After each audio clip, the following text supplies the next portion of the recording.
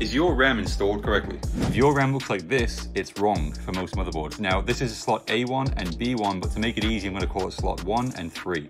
This is correct. The RAM sticks are in slot 2 and 4, and most motherboards require this so that the RAM runs at dual channel speed. If not, it's running in single channel mode. Most new motherboards will allow you to get dual channel speed in slot 1 and 3 anyway, but some of them will not give you a warning that you're getting single channel speeds, and some of them will throw up a warning right at the start when you first turn on your PC. So it's best to just use the correct configuration anyway.